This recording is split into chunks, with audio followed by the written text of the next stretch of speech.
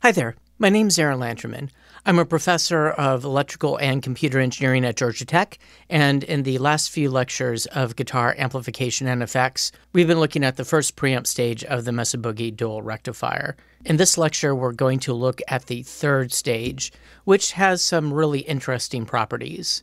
So as far as the capacitors go, I'm going to assume that we can short this capacitor here at AC, this 20 nanofarad capacitor. And when we're playing these kinds of games, I'm going to assume that we can just open up this 1 nanofarad capacitor. This is a typical thing you do. You short the capacitors that are in series with the signal. You open up the capacitors that are in parallel with the signal. Later in the class, we'll look at ways of dealing with the capacitors directly and talking about their effect on the frequency response.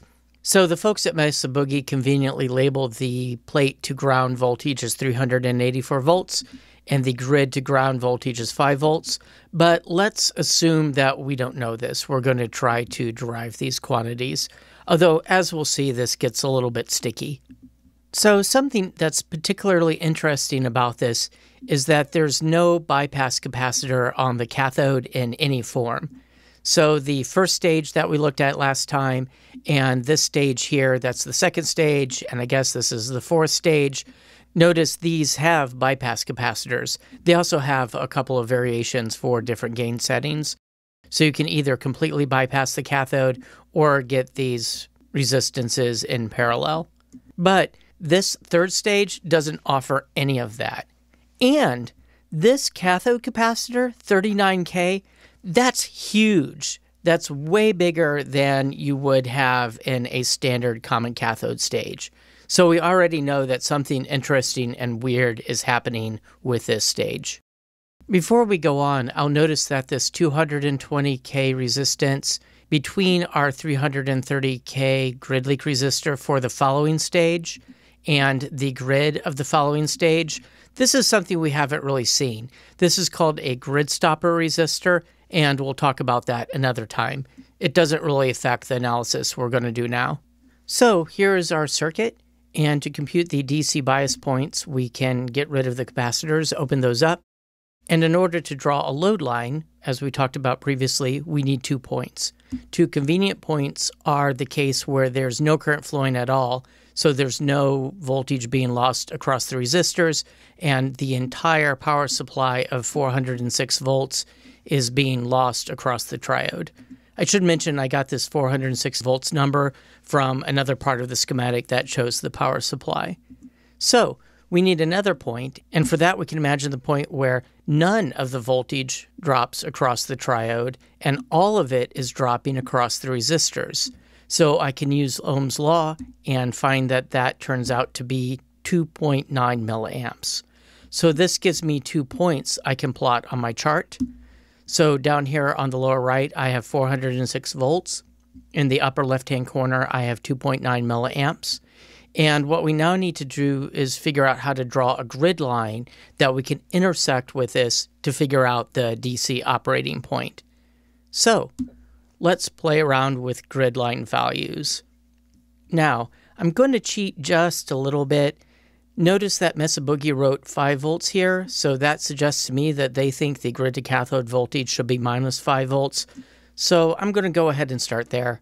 I know I said that we're going to ignore these, so I cheated a little bit, whatever. Anyway, if we plug in minus 5 volts for our grid to cathode voltage into this kind of formula that we computed previously, we get minus 5 volts over this giant resistor of 39 kiloohms, giving us 0.128 milliamps. Let's try something nearby. So let's try minus 4.5 volts. If I plug that in, well, I get something almost identical. I get 0.115 milliamps. The weird thing about drawing this grid line is that this resistance is so big, your grid line is pretty close to a horizontal line. So this is 0.1 something something something.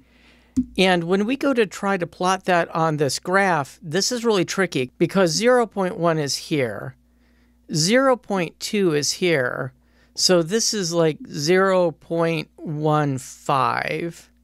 So if you want something like 0.11 or 0.12, it's really hard to distinguish it from this 0.1 milliamp line. So I'm just going to draw a line at that 0.1 mark. I tried to draw it like 1 pixel higher to indicate it's 0.11. I don't know. Anyway, going between this minus 4.5 and minus 5. As I said, it's essentially a horizontal line. Technically, it's not exactly horizontal, but it's pretty darn close. So if we take a look at that and figure out what the operating point is for the plate to cathode voltage, we get something like 390 volts. Okay, that's nice. I probably should have put a little Q here to indicate that this is the quiescent voltage and not some generic plate to cathode voltage. Anyway, what about the quiescent current? Well, that's 0.1 something something something. It's hard to really distinguish any further than that. And this is deeply strange. Mesa Boogie has chosen an extremely low bias current. Usually you would be biasing your amp somewhere up here.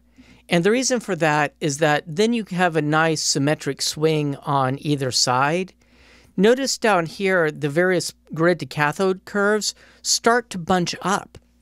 If you're operating up here, they're more or less evenly spaced.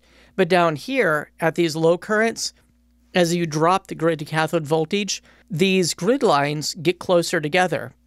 This is going to give you some asymmetric distortion. And this is a clue that this is not trying to be a linear amplifier. This is deliberately being used as a wave shaping mechanism.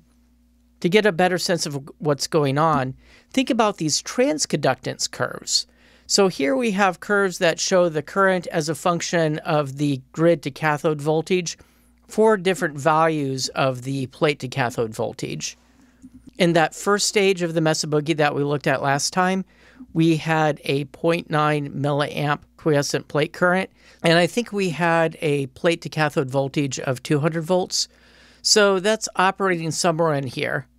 Notice this is reasonably approximated as a straight line.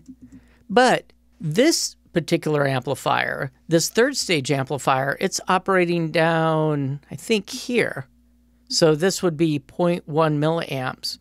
And now I don't even really have an appropriate plate to cathode voltage plot here.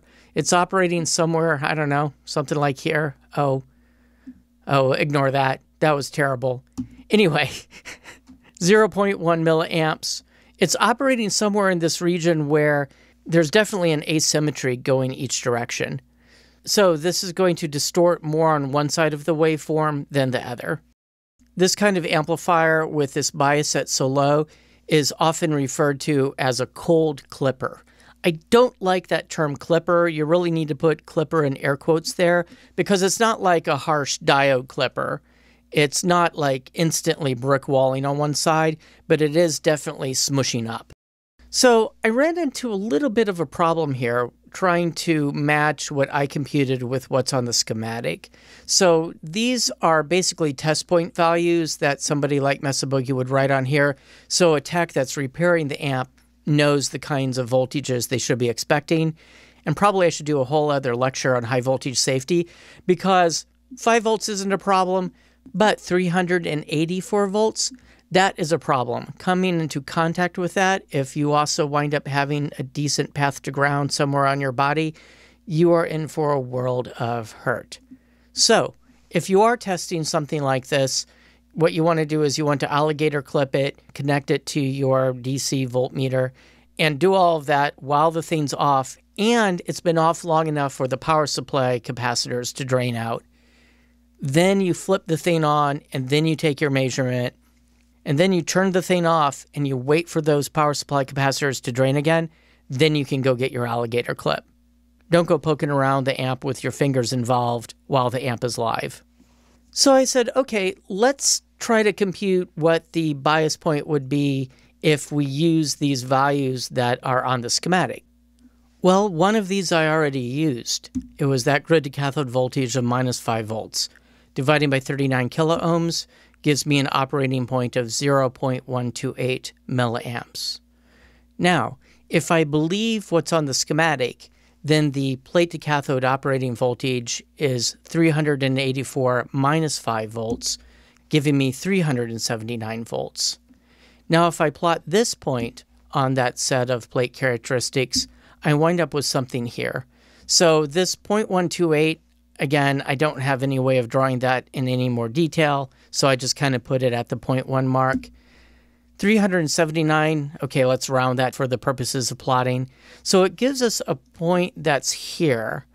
And the thing that confuses me is that the grid to cathode minus 5 volt line is way over here. So if I were to assume that this was the actual grid to cathode voltage and assume that this was the operating current, well, that would give me a plate to cathode operating voltage someplace up here.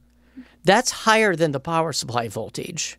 So something's a little off somewhere. Because if you look at the chart itself, this suggests that the grid to cathode voltage is more like minus 4.5.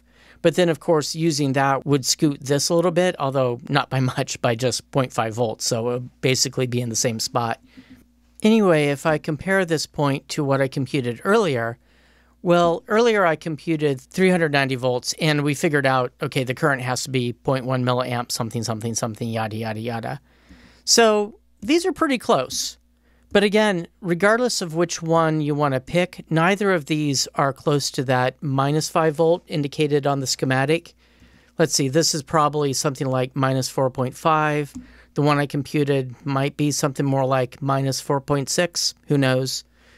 My theory is that we should probably trust the schematic. These are probably measured from a representative actual Mesa Boogie dual rectifier. I think discrepancies might come from the fact that whenever this sheet was prepared, remember this was many, many decades ago, probably this was not really drawn to accurately represent what was happening way down here, or for that matter, really intended to indicate accurately what's happening over here. So I'm more inclined to write this off to this particular graph not being exactly perfectly useful in those extremes. Even if it's not 100% right, it's definitely giving us something in the ballpark and giving us enough to start to develop an intuition for what this particular weird amplifier is doing.